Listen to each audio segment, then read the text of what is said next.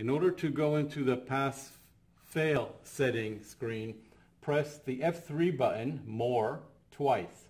1, 2.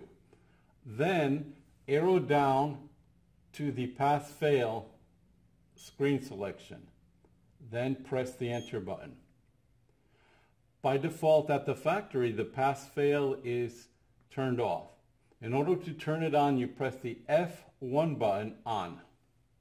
Now there are two possible settings for pass and fail.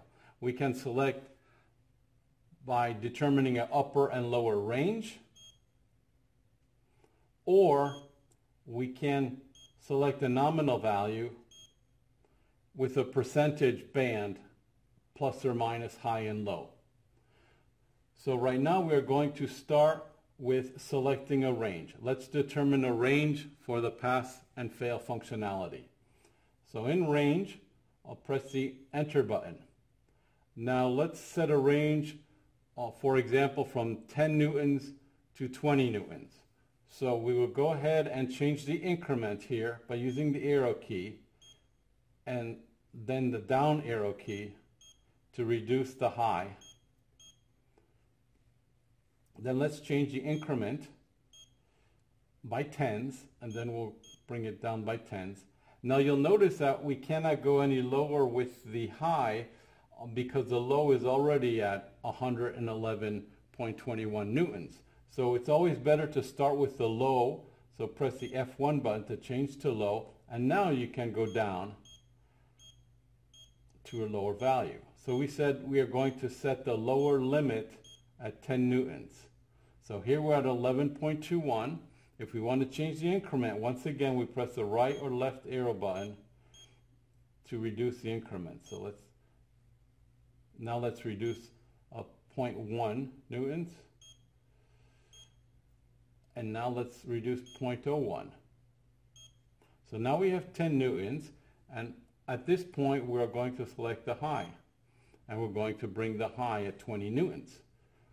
So let's press the arrow key down to get the 0 in the first column here. Then press the range, and let's bring the second digit down an increment.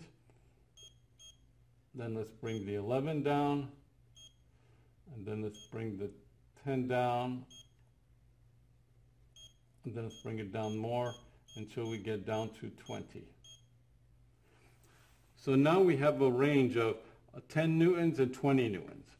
So if we go back to the home screen, by pressing twice the home screen, now we have our normal we're in normal setting, and if we're between 10, and you'll notice that in the normal mode, we don't register a pass or fail condition. So what needs to be done is we need to press the mode button, and we need to set the tension peak. Now in order to reset this, you press the 0 button.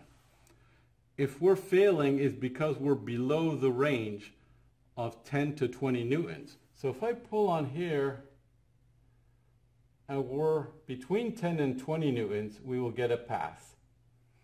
Then we release, and this is within range.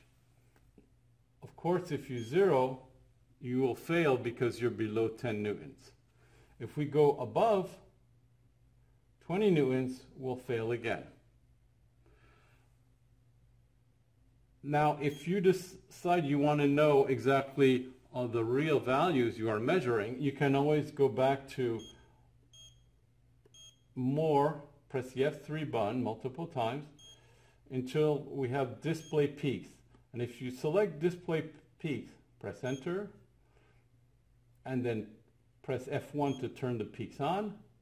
We go back home. You will see now that you always have the normal value being displayed. So this is very helpful if you want to always know at what load you're at.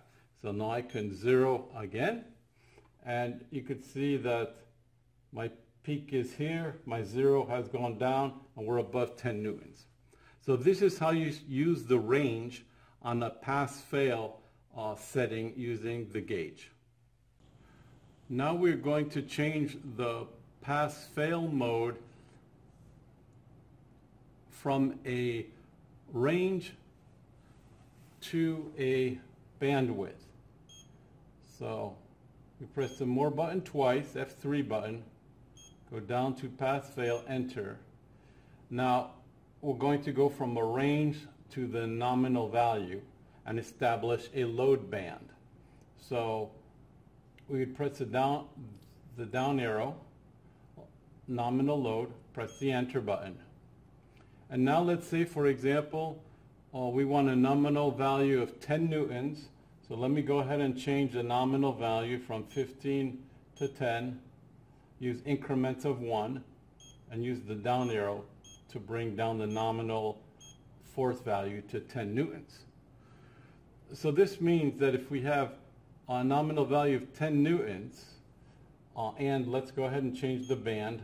Let's say the band, you press the F1 button to change the band, F1, and let's say 10% of 10 newtons. So let's go ahead and bring it down to 10%.